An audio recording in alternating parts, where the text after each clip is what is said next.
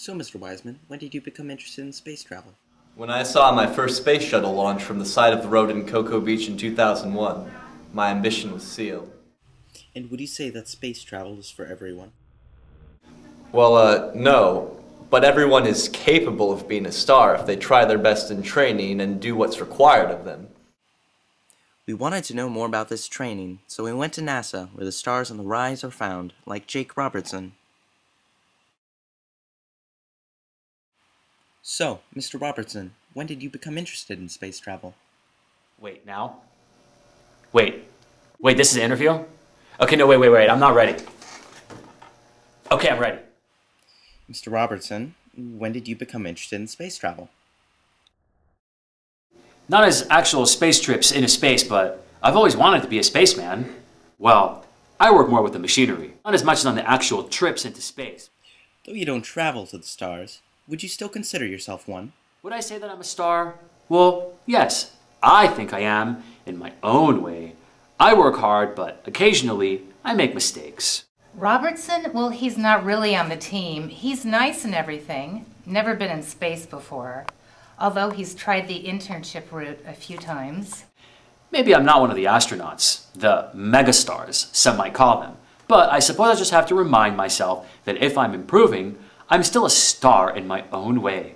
And maybe someday I'll get up there. That'd be sweet.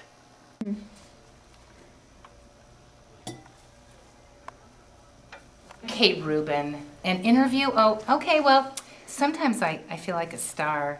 The lights, the attention from the media. It can be a fussy life being an astronaut. I get a lot of attention.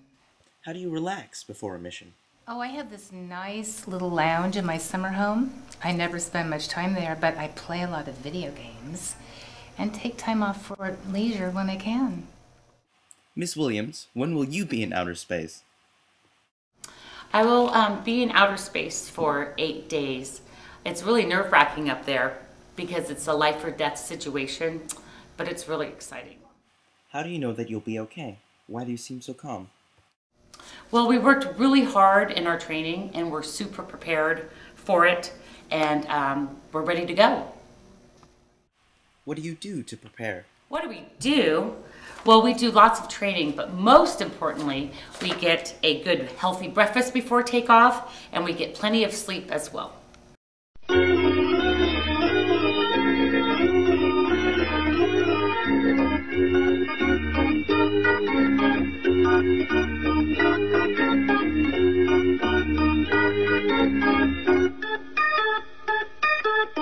Time off is important, but being a star can mean a lot of advantages.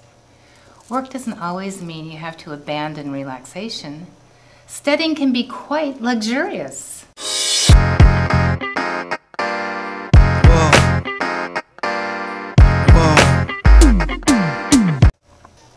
Breakfast and a good night's sleep before the mission? Oh yes! Some astronauts think it's not important, but after a space mission, you never think that way again. It is vital. Would you say this advice goes for students on their STAR tests as well? Of course it is. Students taking tests are very similar to astronauts going into space. Shooting for the highest goal, challenging yourself, it's all part of working hard and doing what you need to do to succeed. Testing should feel like a space mission. If you take it seriously, how can you fail? At Gilroy High School, megastars may be the goal, but improvement is always an important step to becoming one of the top scorers. So you're the rookie. How do you feel about your mission? Whoa. The word mission sounds so daunting. But how do you feel?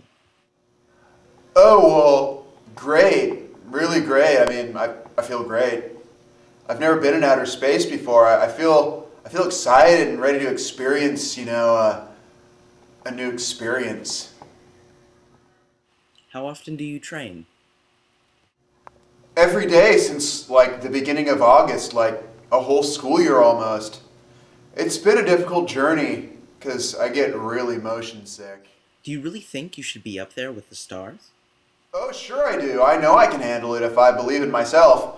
That's what my mom tells me. Are students like astronauts? Are students like astronauts? Well, are they sick to their stomachs with nerves about the big day? The most important thing is knowing that it matters how high you reach, not just how high you are.